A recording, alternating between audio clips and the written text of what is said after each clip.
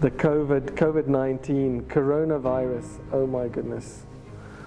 What a reality check. Who's ever thought that when we run a business like this with, you know, how many beds do we have, and we look at occupancies on a monthly basis and we say, well, our occupancy was, you know, 60, or if we're lucky, like 73 to 78%, and peak season it's crazy and we don't have enough rooms. But going to like a zero occupancy, oh, we've never thought about that. So yeah, then you are faced with a question where you say, well, you know, it's this nice term that everybody uses, what is an essential service? And I think Wayne also spoke about that as an essential service, and that should keep running, you know. And then in your own business you look back and you think, okay, so what are essential services? Where do we need to spend money? You know, you obviously look at what you have available and you kind of stretch it and you think, how many months is this going to keep us alive, and how long can we go without making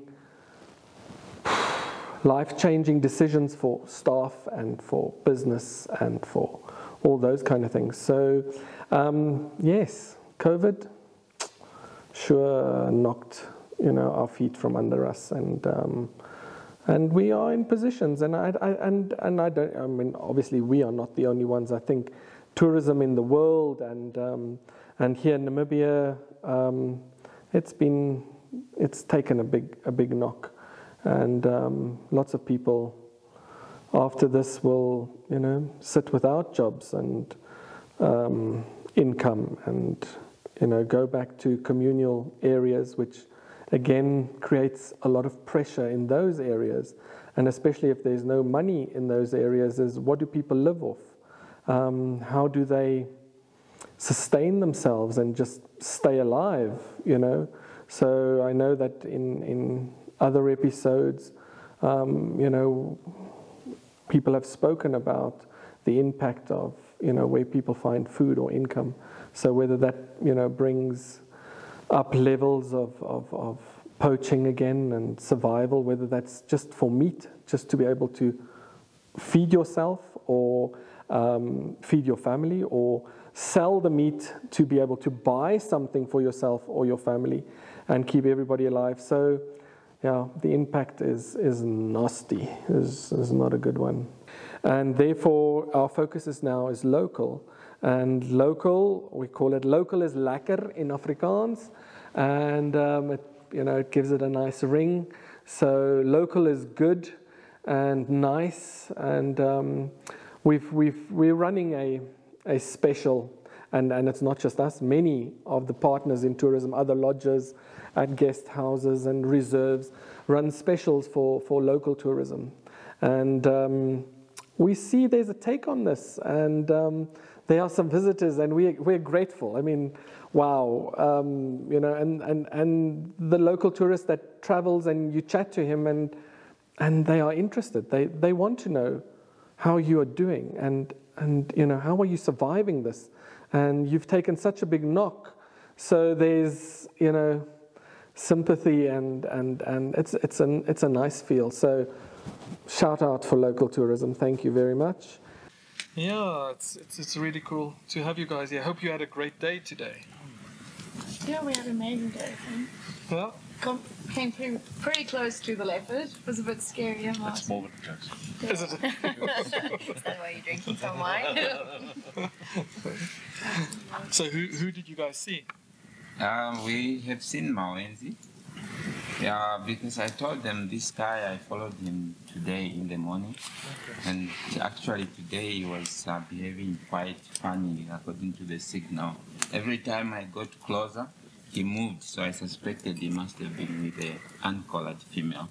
Okay. So I decided let's go back there and check and find out what is happening. Yeah, we were lucky because we found him. He approached us actually, and we had the first view where he walked past us, and then we tried to catch up with him. We found him, and he decided to lay down there. We had some time with him. Eventually, he walked up. What's amazing is the way that Namibians got up and started traveling locally. Exactly, local is lekker. And I just hope that after COVID, that there will still be some Namibian specials to keep us traveling, because that is what we need. We need to actually show our own people.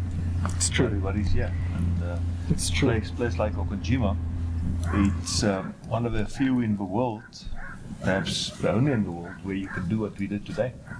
And that is so nice. We came here to see leopard, and we saw them, and we had a magnificent experience doing that. Oh, that's so awesome. I grew up in Natasha. My dad was with nature conservation, so I lived in Okukuyu as a kid. And now to get there, and you are only, say, 20 or 30 Namibian families there. Yes. Without the mad rush of foreigners, who I can call it that. It's actually also a blessing. Yes. Although I know they're not making any money there, they're just also like you guys surviving, just giving specials at 600 Rand a weekend or whatever.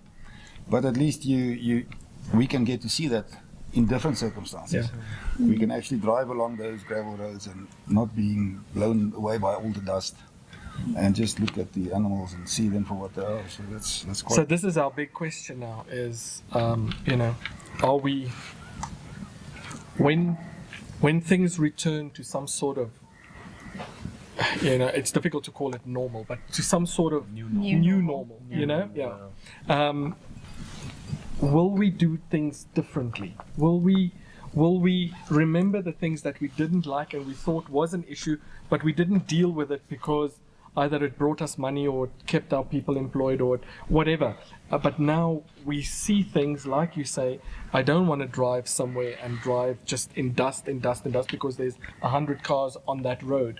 Do we need to respect that area a bit more? Do we need to think about, our impact, our footprint, those kind of things, We've now worked out that over the last 4 weekends, with the money that's come in, we are able to pay the electricity bill.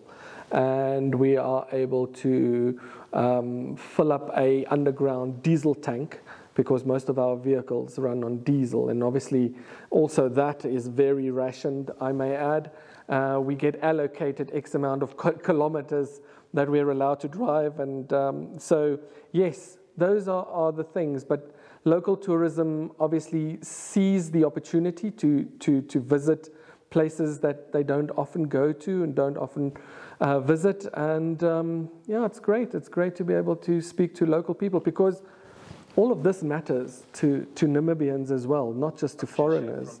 And when we have our education programs, it's Namibian kids. Yes, there are some foreign schools visiting as well, but it's Namibian kids. And we want to, infuse the local next generation with love and passion for nature and for conservation and for what we're doing.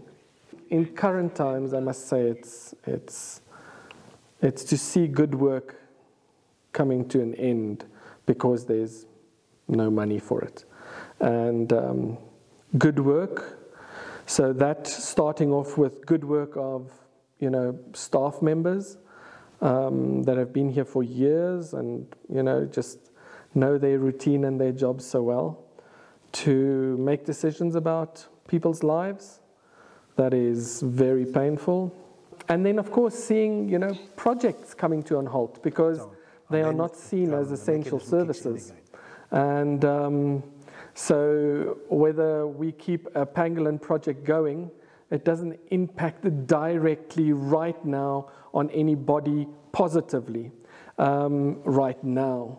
So therefore, it's not an essential service. And therefore, if we have to save those costs, have to drive out less because fuel is rationed, have to, minimize the amount of staff and even researchers or, assistant researchers and those kind of things.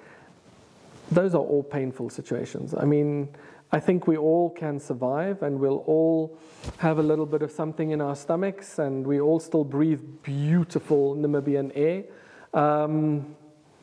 But it's heavy here. You've got good days and you've got bad days.